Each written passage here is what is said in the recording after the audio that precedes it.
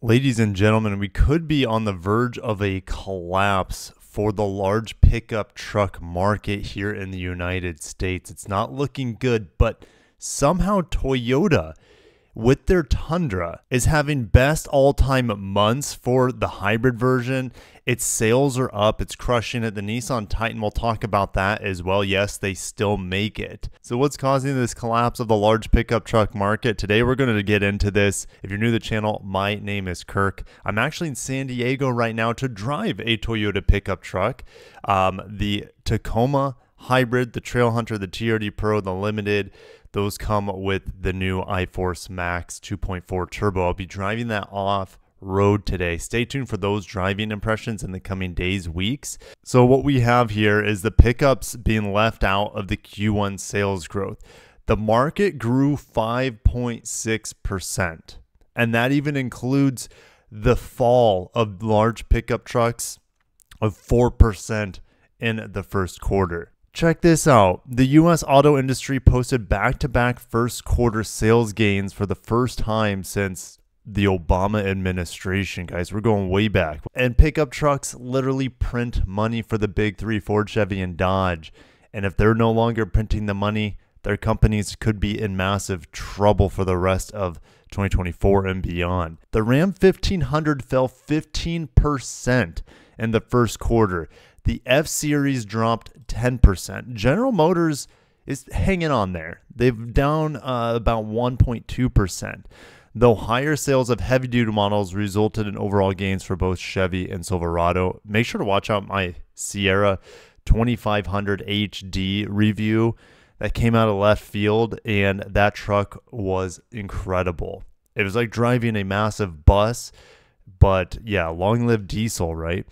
GM and Nissan were the only automakers to sell more pickups than in the first quarter of 2023. Yes, Toyota did not sell more pickup trucks. So is my title misleading? Well, the Tacoma's down. So let's take a brief look at what's going on with Toyota. So we just talked about General Motors being down 1%, Ford being down 10%, Ram down 15%. We're going to the Toyota press room here. The Tundra, though, is killing it. Best all-time month for the hybrid versions of the Tundra. Best all-time quarter for the Tundra hybrid as well. And sales up 43% in March for all Tundra sales and 31% in the first quarter. So let's go look at what's going on with Toyota, who is completely avoiding what the big three are doing right now. The big three are all down in the first quarter. All right, Chevy being close to being neutral. Tacoma is down 55%. Now, they're switching over production in their two Mexico plants, Guanajuato, I believe, as well as Baja. And they just have not got the hybrid production up and running yet to full capacity, as well as the non-hybrid. Okay, so I think there's some growing pains going on south of the border with the Tacoma. But the Tundra, guys, look at this.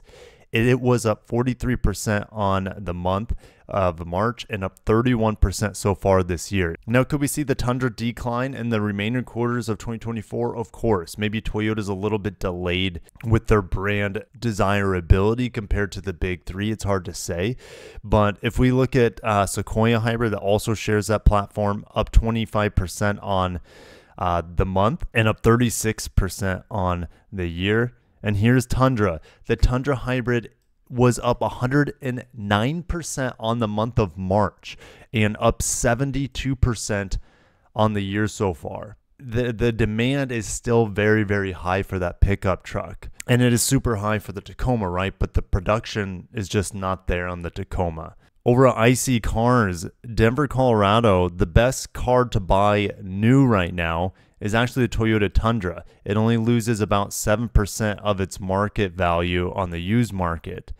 Okay, now Tacoma's in there, I think, for certain areas as well, right here, right? For North Carolina, for example, Camry. Like, there's a lot of Toyotas here that are better to drive or better to buy new than it is to buy used, based off of their lack of depreciation, essentially. And remember, GM and Nissan are the only two automakers to sell more pickups in the first quarter of 2024 compared to 2023. So let's pop on over to the Nissan, and the Titan here is up 2.6%. Long Live the Titan is getting discontinued, I think by this summer, and it is doing extremely well compared to the big three anyways. Maybe not, that 40% gain that we saw with the Tundra, but it's hanging in there. And the good old Frontier up 16% on the year as well.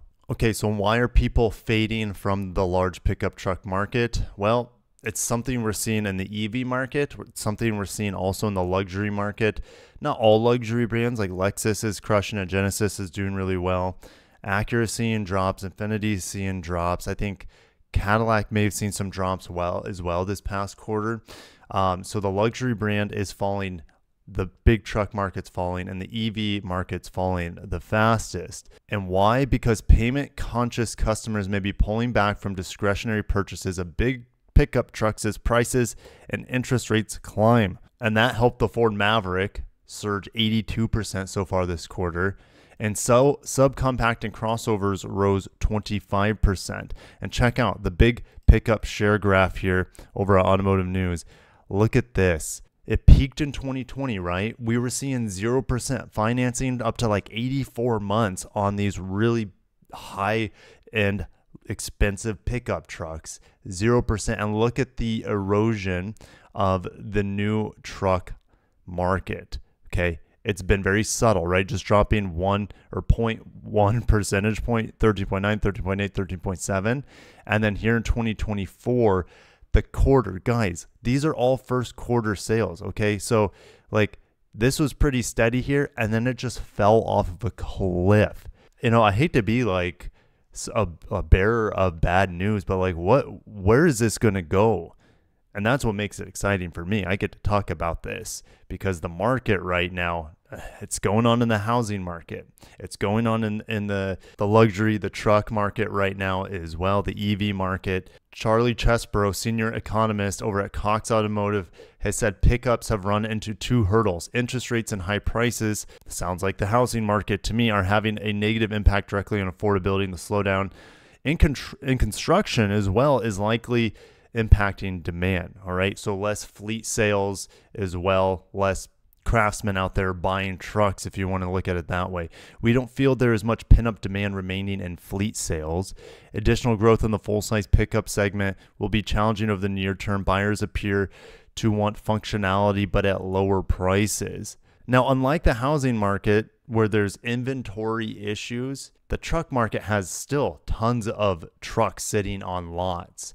But the problem is during the pandemic, when buyers were getting 3%, 2%, 1%, even 0% financing for like 7 years, why would you go finance a brand new pickup truck at this point at like 8% or more? It makes 0 sense.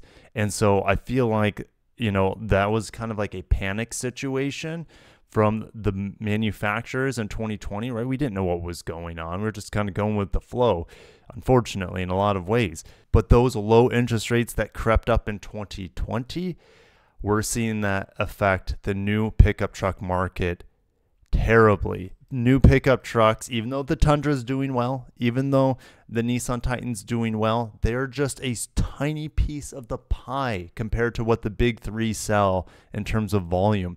And full-size pickup share in the first quarter here in the United States is only 2.4%. Nothing in recent history has even been close to that. Guys, make sure you subscribe because I can't wait to see where the market goes. Before I end this, though, Toyota is killing the market. Toyota valuation doubles in new CEO's first year, referring to Koji Sato. He took over for now chairman Akio Toyoda. Now, Akio's still up there pulling the strings. Koji's more of a team leader. Akio Toyoda-san, he was more of like the old school top down. He has a vision and everyone's going to listen. And it's great to have a balance of having that sort of leadership for years. And now we're having a little bit more of a communal leadership. And there are pros and cons to both, right? But it's exciting to see what Koji Sato is doing as well.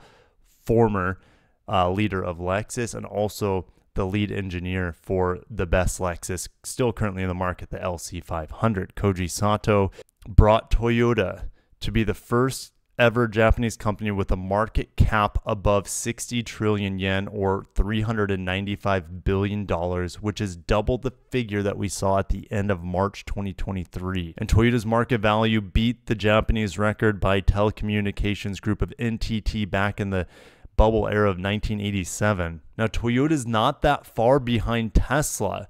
Market cap on Tuesday was $530 billion. And that puts them 40% ahead of Toyota. But Toyota's going up in value and Tesla keeps going down, especially with the EV market and its uncertainty. And a lot of the issues plaguing the EV market can't be remedied overnight. Okay. The charging infrastructure, the cost of battery electric vehicles, the range, etc. Right? There's still a lot of hurdles there.